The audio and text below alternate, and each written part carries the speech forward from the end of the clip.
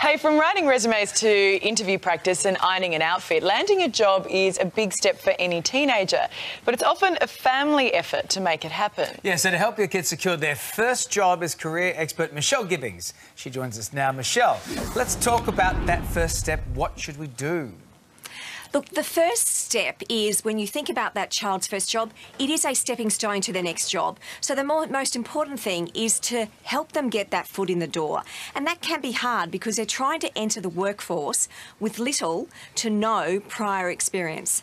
So look... Oh, sorry. Continue, Michelle. I was just going to say, so look for the opportunities that are out there. Often organisations will have, extra staff that they take on or interns over holiday periods. So there are seasonal variations that can help you. So where do you think many teens and their parents might go wrong when they start job hunting? Look, we all have that dream job, and your first job isn't likely to be that dream job. And this isn't about discouraging them from aiming high, but help them be realistic about the choices that are out there.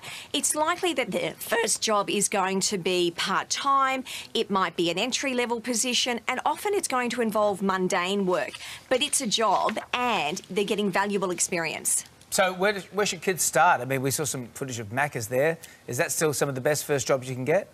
Look, there's some great first jobs, working in retail, working in call centres, tutoring. So if you're working as a tutor, you're learning skills in relation to how you can teach people.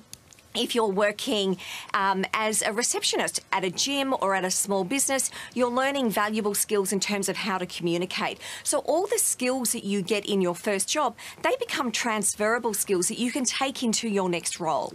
So, I mean, you look at a lot of teenagers these days and how actually busy they are. They've got school, they've got homework, they've often got after-school activities and all. If you include a part-time or casual job in all of this, have you got any tips as to how to navigate fitting it all in?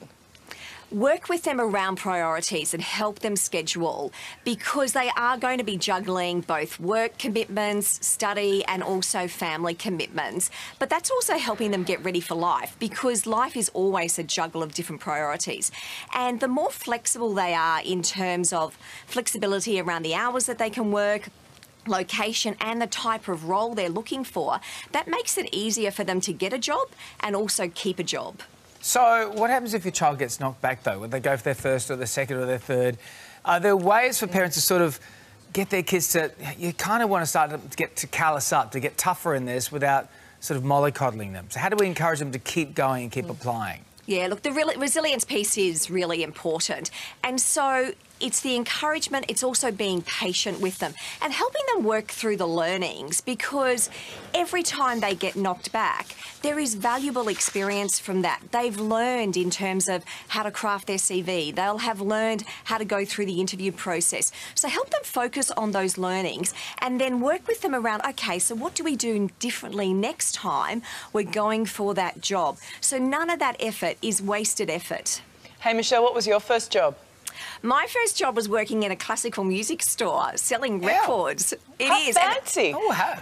Well, it was interesting because the only two songs I really knew were Vivaldi's Four Seasons and Peer Gynt's Suite. So anyone who came in basically got sold that. So go back to basics, is that what you're saying? Well, it's interesting though, because I got the job because my sister used to work there and I used to go in to visit nepotism. her. No. Nepotism. And so, yes, it was. Yeah. That also helps if you want to get a job. All right, Michelle, thanks so much for your time. My pleasure. Well,